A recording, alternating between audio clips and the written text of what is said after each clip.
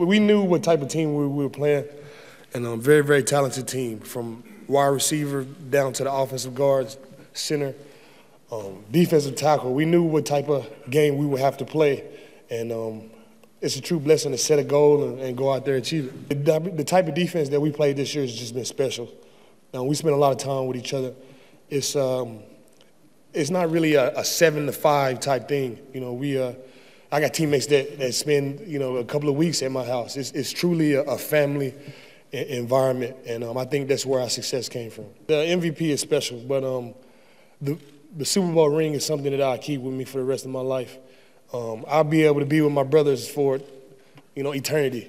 I'll be able to be with those guys for 100 years from now, and that's truly beautiful. These players, these coaches, our organization, our city, is the proudest moment of my career, and it just means the world to me. I don't know if it was so much something that we found. I just think we kind of stayed true to what we were as a football team. I mean, we were a great defensive football team all year long, but I think Von would be the first one to tell you that the group defensively, the coaches and the players knew that we needed to finish it off. We needed to do it one more time, and that's something that we talked about. But I think really our football team, we knew what we were, we knew what our identity was all year long, how we won games. We won a lot of close football games.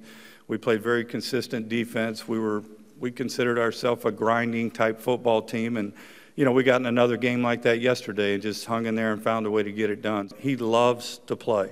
And as a football coach, there's a lot of talented players out there, but when you find those guys that just really love to play, he's become a mentor to a lot of young players on our football team.